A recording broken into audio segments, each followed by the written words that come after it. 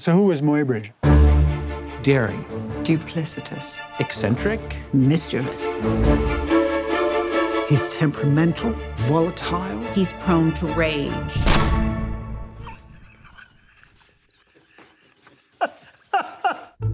In a period of just 20 years of his life, Muybridge goes from learning photography to becoming one of the most important photographers in the world.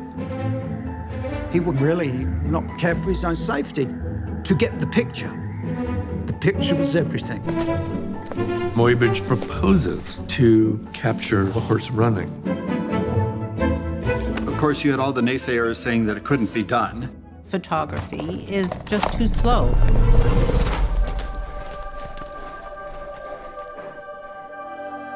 Muybridge was offering a picture that nobody had seen before.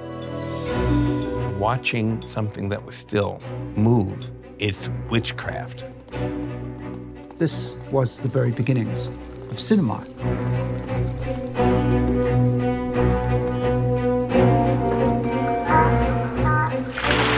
All those strange images of naked women having tea parties. What are those? Muybridge is deceiving the viewer. He was a character in his own story. It's the content of what will become the industry of motion pictures. Stories and sex.